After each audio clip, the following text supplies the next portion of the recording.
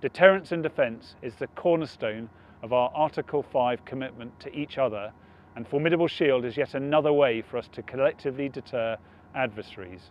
It also leaves no doubt of our commitment to defending NATO territory if necessary.